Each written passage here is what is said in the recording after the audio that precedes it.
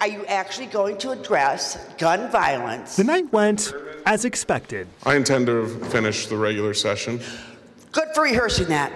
Democrats demanding a debate, Republicans. All we see are politicians posing for holy pictures, saying somehow if we pass another law, sticking to their promise to deny one. Aye. Those opposed, no. The ayes have it. In 15 seconds, the assembly started and ended Governor Tony Evers' special session on guns.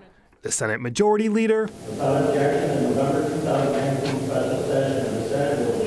won it alone in the Senate. Assembly Speaker Robin Vos today. Does either side come out looking good in this? I guess the public will have to judge. When we ran for office, we had strong principles we believe in. We're not going to sacrifice those, just like I wouldn't expect Democrats to sacrifice the principles they believe in. Governor Evers hasn't said his next move. We can have serial special sessions if we need to. But all of it will all likely look the same. I don't think anything's going to be different from what we did before.